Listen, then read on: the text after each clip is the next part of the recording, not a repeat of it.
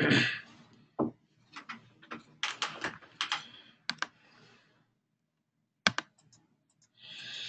broadcast is now starting. All attendees are in listen-only mode. Hello, everyone. I'm Nick Wheatley-Schaller, and I'll be giving you this week's open webinar. I work for NetText. I'm our technology manager, so I give a lot of demos to teachers and often show off the product. So I'm just going to go through this webinar. I have everyone muted for now. If you'd like to ask a question, there's a box for typing text questions on your control panel. You can type a question in there, and then I'll get to be able to answer it when I have a chance. If you'd like me to unmute your microphone and to ask an audio question, you can just simply type a text question there, letting me know that you'd like to do that, and I'll unmute your microphone, and then we can talk and have a little dialogue. I'm just keeping everyone muted now, just because so there's not as much interference. So as I mentioned, I'm actually going to start off on our regular site.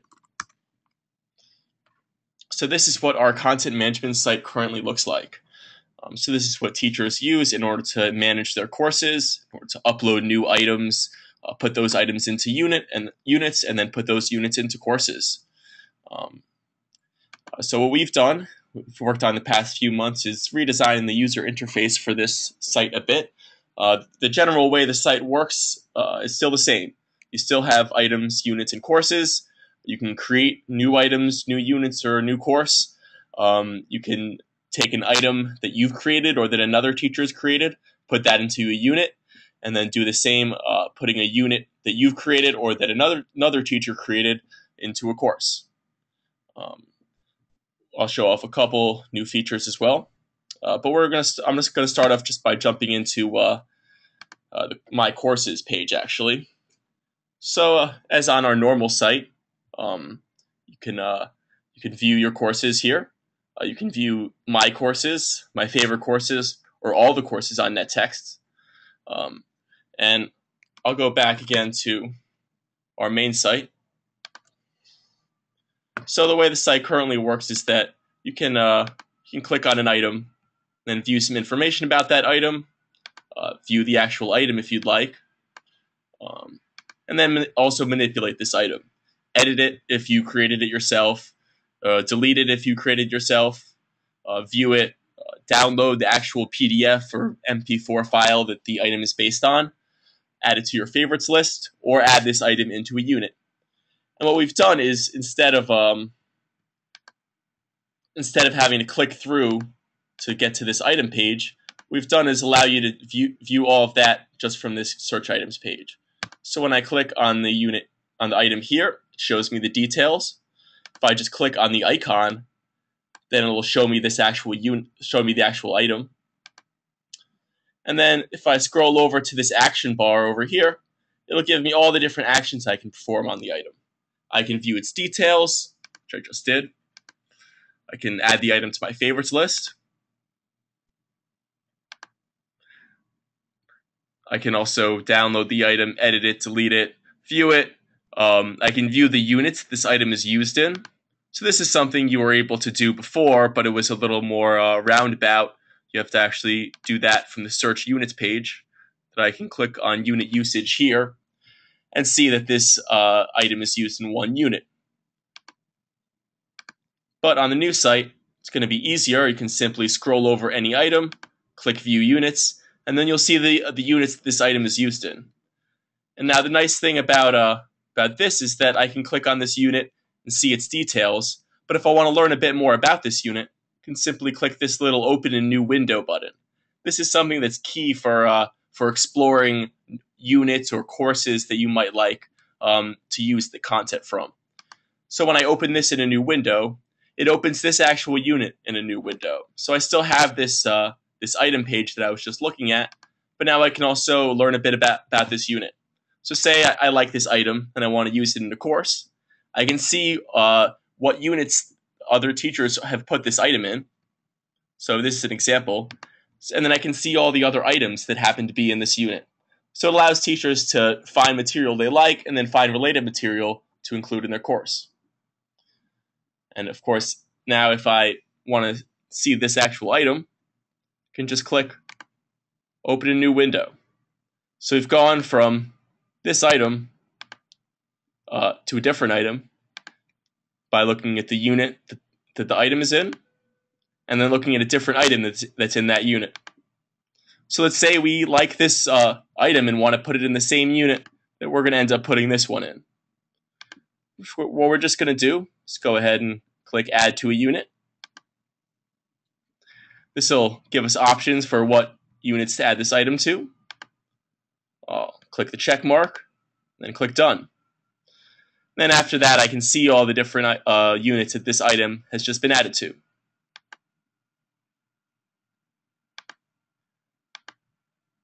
When I'm on this units page, I can also manipulate this unit, favoriting it, editing it, copying it if it's a unit that another teacher created that I'd like to remix in my own way. And then, of course, adding new items to it, actually reordering the items. And then I can add this unit to a course. And then the same way that I was looking at the units that this item was in, I can also view the courses that this unit is in. So I'll view course usage here, and I can see that there's 3 different courses that use this unit. If I click on Open a New Tab here, I can see the entire course. So now you can really see how these 3 different pages work. The courses page, where you can view the course, the units in that course, and then the items in each unit. And then the units page, where you can view the unit and the items in the unit. And you can also view the courses that unit is used in. And then for an item, you can just view the units that this is actually used in. Again, if you have any questions, just go ahead and type the question in the question box on your control panel. You see that we've had another person come in since I started, but that still stands. So you see that we can look at our items, our units in our courses. I can actually manipulate the units in this course straight from this page. So I can click Add an Item, and then choose my item. And add that item into a unit. And now, when I look at this unit, this is the item that I just added in. So I'm able to do that to add an item to a unit from the units page, from the course page actually.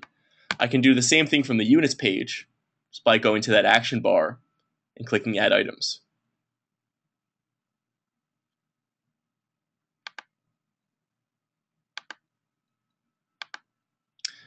So that's most of the changes that we've done so far. Just to use it for an example, let's say if we wanted to start with a course, look at all courses. So this is not just the courses that I've created, but the courses that other teachers have created. You'll have to apologize for this being test data that we're looking at on our site. We'll be moving this over to the regular server once we are ready to release it live. So here I can click on a course another teacher created, view the units in that course, and view the items in each of the units. So let's say I see this unit that I like, and I'd like to use some of the items from it. I can click Open a New Window, and then it'll open just this unit. Let's say I want to copy this unit. That's just going to be in the action bar here. So I can copy the unit, give it a new title, and then it'll tell me the unit's been copied successfully. So now I have this nice copy of that unit. If I'd like to, I can go ahead and add new items into it, since it's my unit, and I can edit it.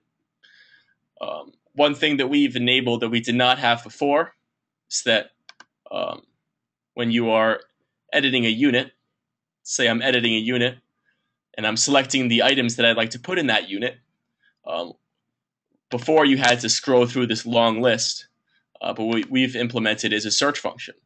So I can simply search for courses I want. I'm just going to search for graphing. Then it'll go ahead and just show me the items I'd like. Simply click on the item and add it to my unit.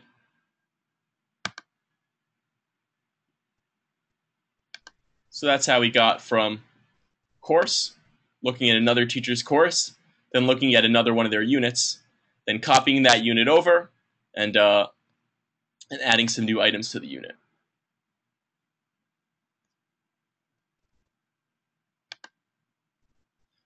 So one of the new things that we've added to the dashboard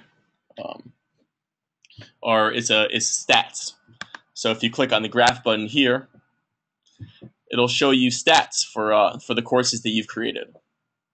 So you can see here the top courses that have been viewed on the content management site. You can see This is the Study of Fruits course has been viewed the most times. My latest course 1 is further down. And then you can see the how much your courses have been downloaded. So these are all the downloads that have gone to an iPad, to an Android device, or to our upcoming Chrome app, which I'll be showing off in a minute. You can also show what courses have been removed, what keywords have been searched for. And then you can see a comparison of the downloads on both the iPad version and the Android version of our app. See that with the little graphs here. So this just gives teachers a little bit more information on how their courses are being used, which of their courses have been downloaded a lot. So you can get a little bit more there. Tools, this is just for administrators, so this won't really come up for regular users.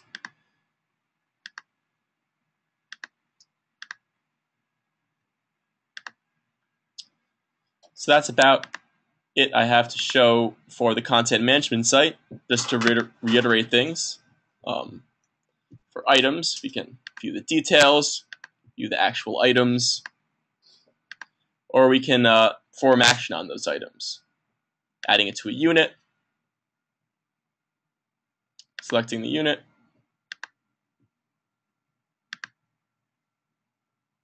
viewing the units that it's been used in, then actually viewing the unit itself if we'd like to go ahead and make an action on that unit, such as adding an item to it.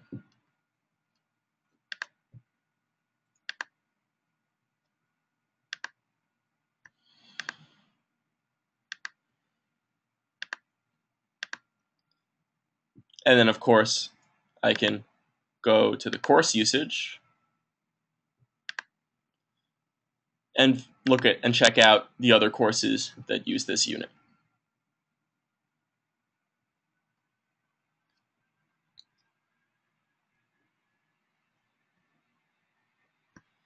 So that's it for the update on the content management site. I'm going to move over to the Chrome app now.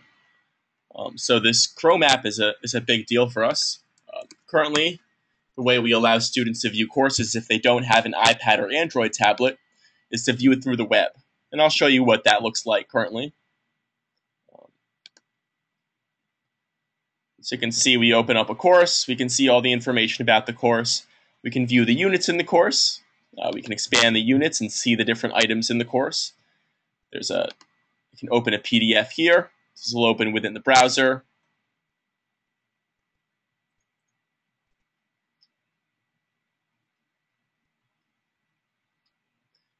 But I need an internet connection to view these items.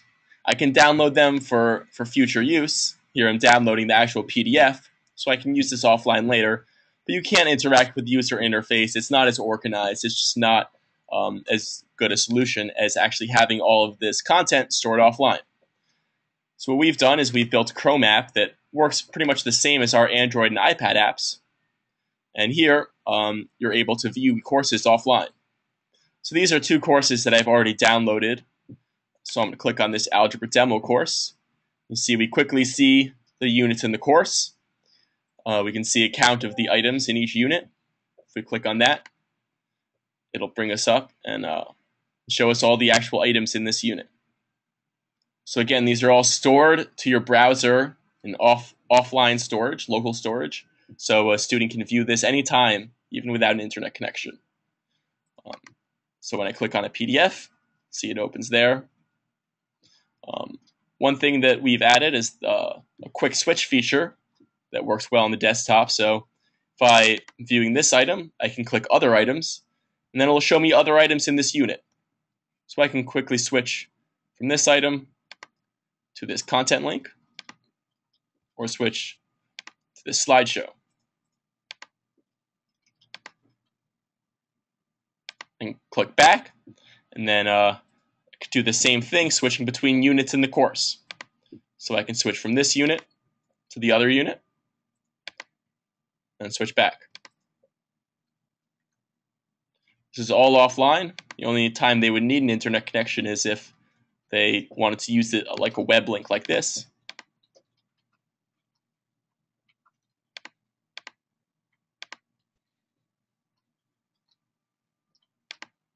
But normally, students would not need an internet connection to view these courses. The way that these courses are downloaded is similar to our iPad and Android app. We have a course collections page where students can find courses to download. They can also search for a course. So I'll go ahead and just search algebra, find a course. So we have a question. You mentioned the book is offline. Can they save a link to a book on their desktop? There's no way to save a link on their desktop.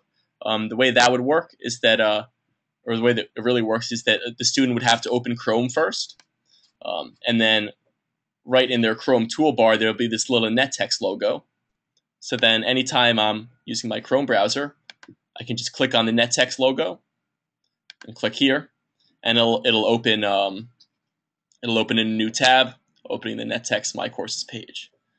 We can't put the links on the desktop just because this is a Chrome app within Chrome.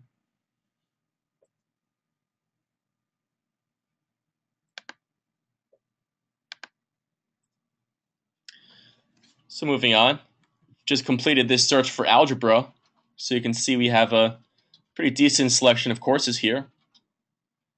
If I click on Algebra 1, it'll show me this Algebra 1 course. I can click Add this course. And you can see the progress going here. So this will be downloading to offline storage. While that's happening, it's very easy to switch back and forth. You can switch to another tab. You can go ahead and actually open another tab with NetText in it. And while this course is downloading here, it actually finished downloading. So I'm going to say View the course details, yes. And now I can view all the items in this unit.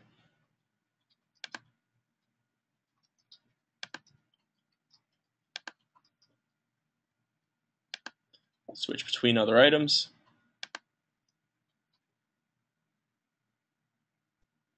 Go back to the unit.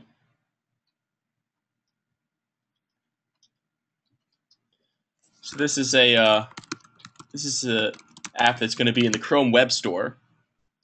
So for those unfamiliar with how that works, this is where Google distributes all of their apps for Chrome.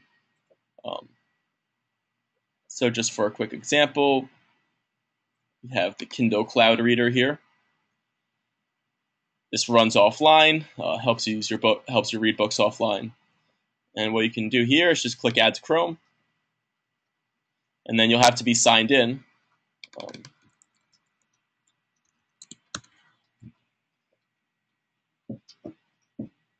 But it'll ask you to add Cloud Reader. Click Add, and that becomes an app in Chrome. And you open a new tab. You have selection for all your apps to open.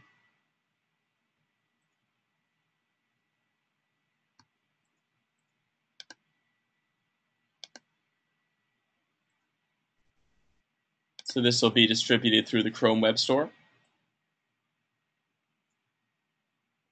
It'll probably be in the education section.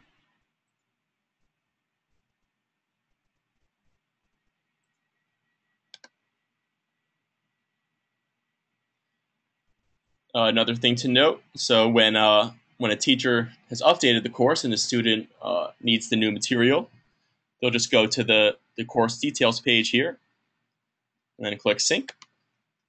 And that'll download any new material and delete any old material from the course.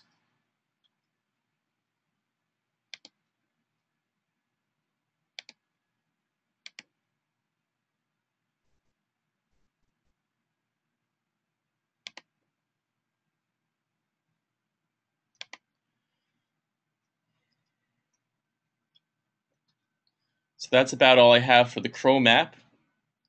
Again, pretty simple in function, pretty similar in functionality to our existing iPad and Android apps. If you'd like to check those out, we have links on nettext.com. We're in the App Store on iPad. So open the link in iTunes, and then you can also download our app from Google Play.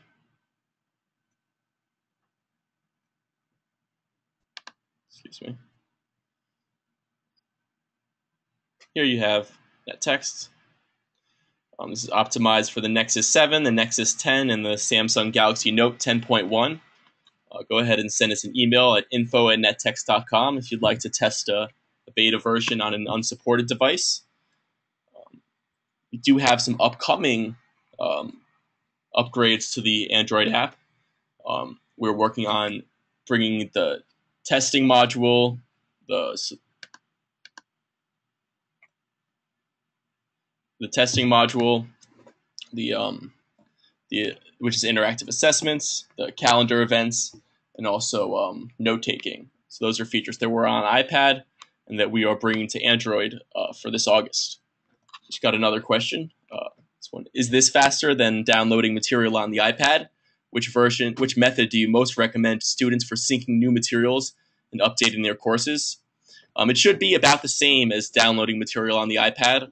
We're actually releasing an iPad update soon in the next few weeks that will make background downloading a bit more effective. One of the problems with the iPad is that if you move away from an app and you're trying to download something, it can get very slow because it'll put that as a background process, and sometimes it'll cancel the download. But we've made that work a bit better on the iPad, so it should be downloading a bit quicker. One advantage of this is that for downloading large courses, it's very easy to transfer away. Excuse me. It's very easy to transfer away to a different course, to a different tab while the course is downloading. So things can be a bit more stable on the Chrome app, but again, we're trying to make that as best as possible on all of our devices.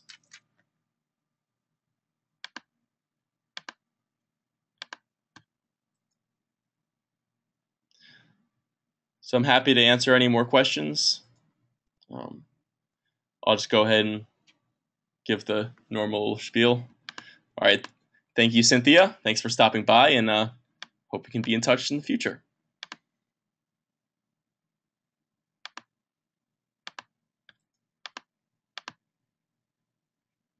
So just to run through some more generic information about NetText. Here on our website, you can see information. You can get links to our app on iPad and on Android. You have an overview video for all of NetText, for our iPad app, and then for our Android app. One very useful piece is our introductory course. This will give you tutorials on how to use our iPad app, how to use our website, how to do all of that. Show off some features. You can learn a bit more about our consulting services, where we help schools build courses to use NetText with. If you want to go to our media page, you can check out a bunch of videos, some promotional videos, some just videos about NetText, some tutorials showing off different features. And then if you want to check out some of our actual courses, you can head to our course collections page. Here you can view our NetText courses with introduction, media, and Android tutorials. And then we also have courses made out of open educational resources that we've created for middle and high school, as well as some collections of literature and collections of OER resources based on provider. If you'd like to contact us, we've got some information here. You can email us at info@nettext.com. Give us a phone call at the number above. And then we have our emails up here. If you'd like to send me an email directly, you could just go to Nick Wheatley Schaller, Technology Manager. You'll find my email there. So if there's no more questions, I'm going to go ahead and close this session in just a minute. I'd like to thank everyone for watching. And again, we're just showing off the NetText app, Chrome app, as well as our upcoming, currently in development content management site. And these will be introduced in July, by the end of the month. Just working on testing, making everything as effective as possible. So thanks for watching, and hope to see you soon.